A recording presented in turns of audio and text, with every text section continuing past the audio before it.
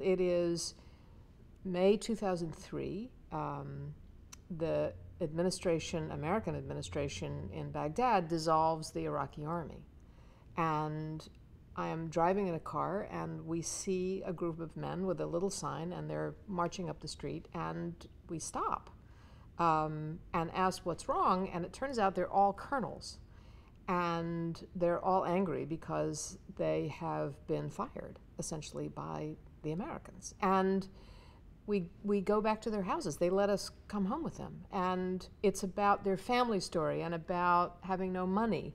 And it's very clear that the anger that these families feel will lead to something that will eventually ignite a civilian civil war, a sectarian civil war in Iraq. But I think it's the instinct to stop.